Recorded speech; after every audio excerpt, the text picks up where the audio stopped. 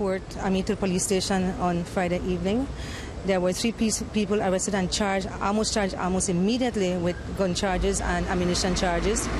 And it's a really interesting story because GSU went to their home, searched the home, found nothing. And while they're searching the home, there are other GSU officers in the yard. And after searching for like 3 hours, then they say, let's go in the yard. And suddenly when they walked in the yard, by where the fence is broken, on top of the little house for the dog house, there they just find a gun. And of course the mother and the 2 sons were taken in. These are working Belizeans. The minor, of course, the minors in the home were not taken in.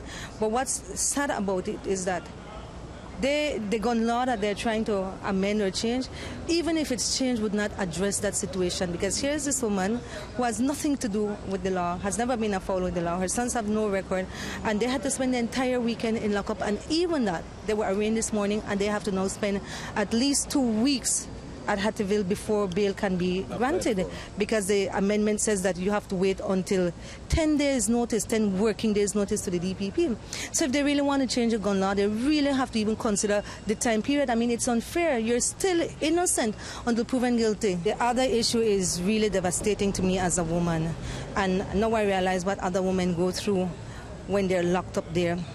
My client, she is on her monthly. From Friday, she's held there and she's denied the right to bathe every day. They only made her take a bath this morning, and I pleaded for her. And they told me that that's the rule. It's just before you're brought to court, then you can take a bath. So we had to take wipes for her to be wiping up herself. The other thing is she's denied the use of the bathroom when she needs it. And the explanation is that if there's not a female present and immediately available to escort her to the restroom, she can't use the restroom. And the truth is there are more male officers than female officers. And so we ended up having to deal with my client. She ended up with an infection because when I was called in, my client was already getting very ill. She was throwing up, foaming at the mouth, her nose was bleeding, and she was just a nervous wreck. So I had to plead with the police officer on duty, and he says, well, I really want to help you, but there are no females to escort her to the hospital. And I'm like, can we get a female from any other place? And he tried, and he says, I told him I'm not leaving. This lady needs medical attention. She suffers from high blood pressure.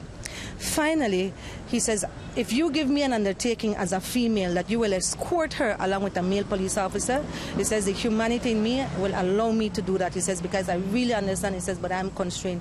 And so I had to then go to the hospital late Friday night and spend a couple hours there so that my client could get attention.